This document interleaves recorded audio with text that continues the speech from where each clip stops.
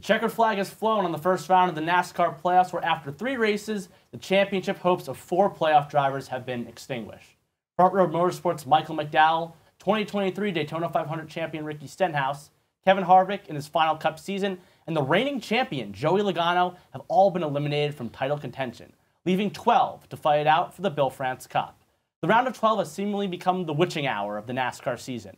3 wildly different tracks seem to create a mix of chaos, desperation, and wild finishes where it seems like almost anything can and most likely will happen, and is certainly shaping up to be the same way this season. Hello and welcome back to Penn State Sports Night. I'm Jack Rachinsky alongside Hannah Valcourt and Cora Rodriguez, and guys, I think we should get right into it. There's been so many storylines for the round of 16. What stood out to you the most? Let's start with Hannah. So for me, what stood out the most was, one of the most obvious was Joey Logano getting knocked out and eliminated in the first round.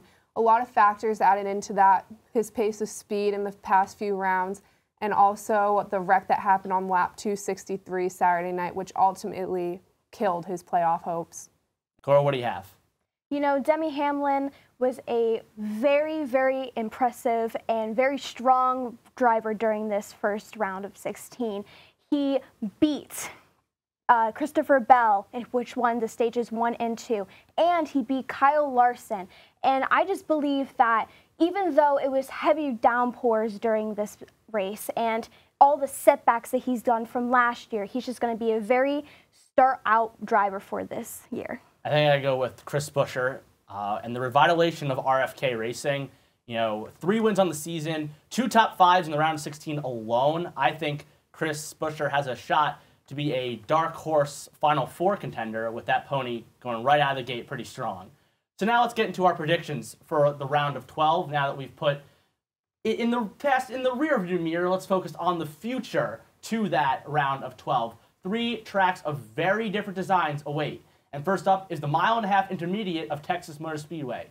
With temperature projected to be in the mid-90s and many tire failures last season, Hannah, who do you think will take it in Fort Worth? I'm going to go with the most obvious pick, and that is Tyler Reddick. He's comfortable with the Texas track. He's done phenomenal in all of these races, and there's nothing that's going to stop him this race.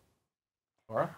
I do agree with you, Hannah. He was Texas last year's winner, and he has something to prove this time. He was 8th in standings this year, and if he wins this race, he will succeed and go up in the ranks. Yeah, I think even going back to the race in 2020, where he finished second to Austin Dillon, that really put him on the map as a Cup driver. So I'm going to go 3 for 3. Tyler Reddick takes it at Texas. So the next race is Talladega Super Speedway, which is a drafting track, and unpredictability really is the name of the game. And Cora, you might have a better shot of picking the winning lottery numbers, but who do you got? Honestly, my odds are really great with Denny Hamlin. He is on a mission this year. He was 2nd in Kansas, 1st in Bristol, and honestly, his drive and determination is what's going to get him through. He already won the pole award earlier this year in Talladega. He already is 2nd previous in this race, and honestly, that's what's going to get him through this. Hannah, what's your pick? You might be surprised by this pick, but I'm going with Bubba Wallace, and that is because in his first playoff races, he won Kansas last year. He's only improved phenomenally since then, and I think he has a really good shot of winning this race. I was talking about RFK racing earlier, but I'm going to go with the other guy, Brad Keselowski. He's been really good on the Super Speedways this year. Honestly, should have won Atlanta if not for a rain delay.